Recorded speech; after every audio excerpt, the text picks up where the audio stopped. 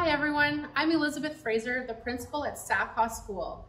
I know you have lots of questions about coming back to school, and so we wanted to take some time today to ensure you, first of all, that safety of students, staff, and our whole community is the most important thing. We also would like to show you some of the changes that we've made and some of the ways that we will meet the guidelines that Alberta Health has set out for us. This is where we will ask you to drop off and pick up your students.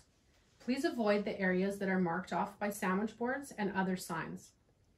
We will ask that you stay inside your vehicle or outside of the school and maintain a safe physical distance between others.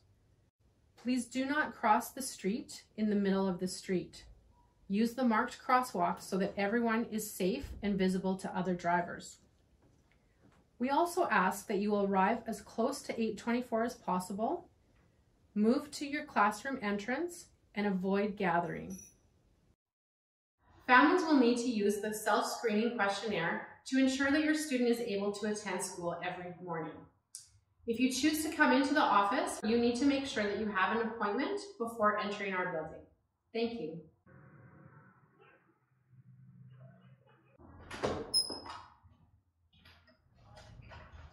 Hello everybody, I'm Mrs. Otto, Assistant Principal at Sakaw School.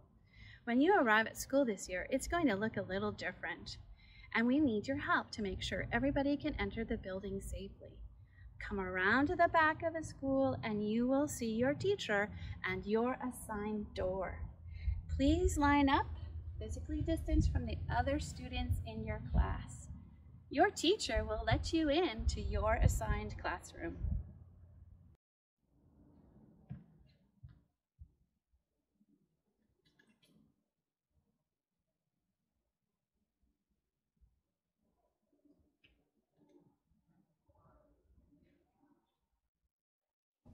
In the classroom, we will physically distance as much as possible. We will have assigned desks and assigned coat hooks and storage spaces. We will also have assigned Chromebooks so that we can ensure sanitization between uses. This is called your cohort. You will learn in this cohort. You will also play in a designated area with your cohort during recess and lunch breaks. We will be practicing all of the safety protocols.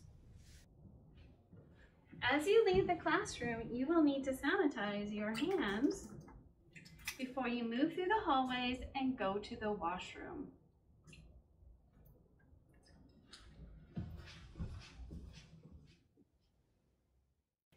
You will see that there is a sign to say how many people can be in the bathroom at one time. Look in. If there's already 3 people in there, please wait on a dot. Please return to class promptly when you are finished. At Sakaw, we will have a staggered entry, which means some students will come the first day of school and some students will come the second day of school. Someone from the school will contact you about this information. We understand that this has been a challenging time for everyone, and we are so excited to have our staff and students back in the building. If you have any questions, feel free to reach out to the school, and we look forward to seeing you in September.